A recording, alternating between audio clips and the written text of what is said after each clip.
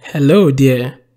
In today's tutorial, I am going to be teaching you how to apply Adobe After Effects on your Android apps using Lottie.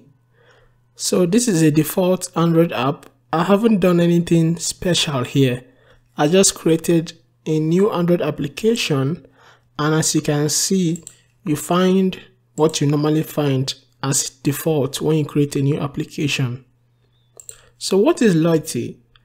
You know, After Effects can be used to make beautiful animations, but sometimes if you want to replicate those animations in your Android app, it's going to be complex. Not everyone is a designer that will have to code complex animations on Android.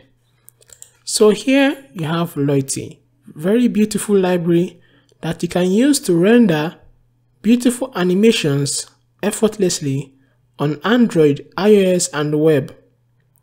So here they have different animations that you download in JSON files, and you can use it to render your animation on your app.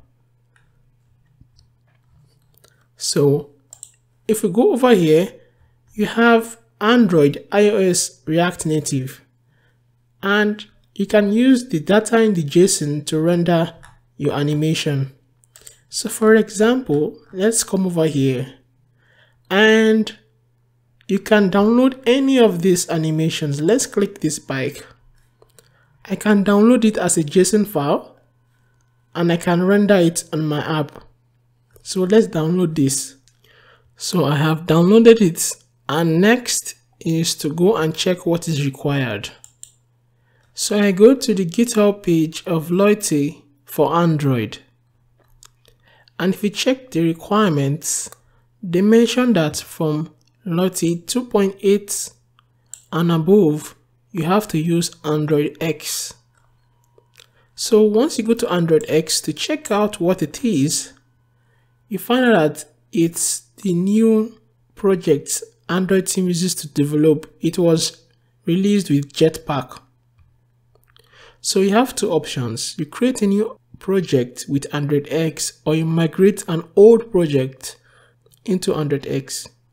I prefer migrating an old project to Android X. So in case you have an old project already, or you created a project and you want to migrate it to Android X, what you do following the instruction is that you head over to your project. I prefer this method because you can easily create a project and migrate to Android X, because if you do not use this method, that means your project has to start with Android 9.0 or API 28. So most of you will have an API less than that. So you could create a normal project, head over to Refactor, and migrate to Android X. And I don't need to back up. I just say migrate.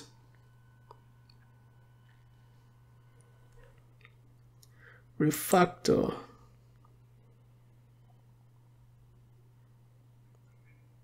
It's doing its thing. So I was able to open the documentation.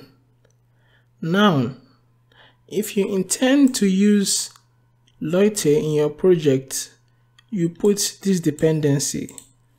For now, at the time of this video, the Lottie version is 3.0.0 beta 2.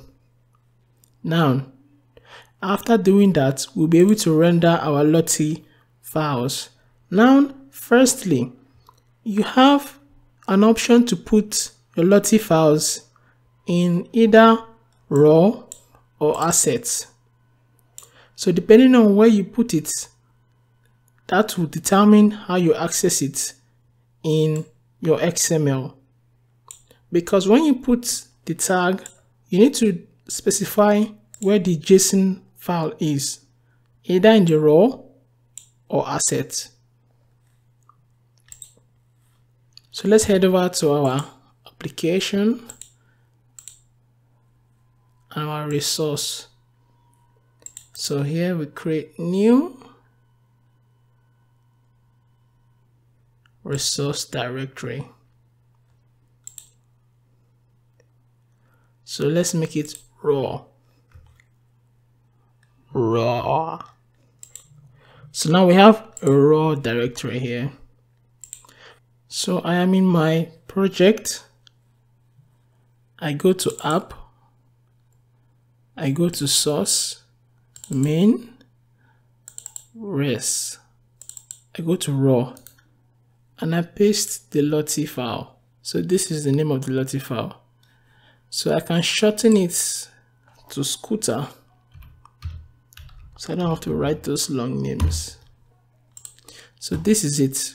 So to find where I showed you now, you go to the application, the folder of the application you created, to app, source, main, res, and raw.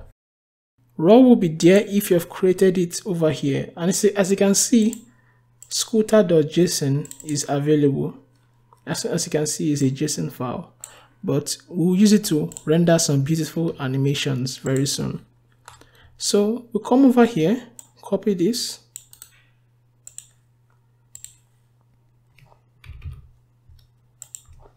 and we paste it. So we'll replace this with 3.0.0 beta 2 and we sync. So using our XML, you can get it using XML or programmatically. For this example, I'll use our simple XML because for most of the situations that should satisfy you. So we come over here, Scooter. So let's give this match parent,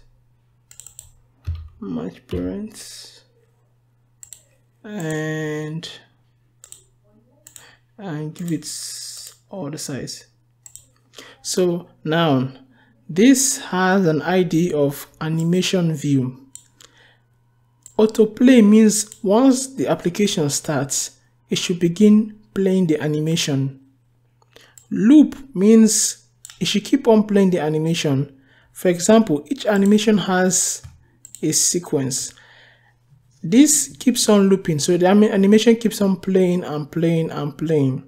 The animation is not infinite. I can say play the animation twice, so it plays it twice and stops. But if I say loop, it keeps on playing and playing and playing. So for this situation, I'm going to say loop is equal to true. So we can go ahead and run our application.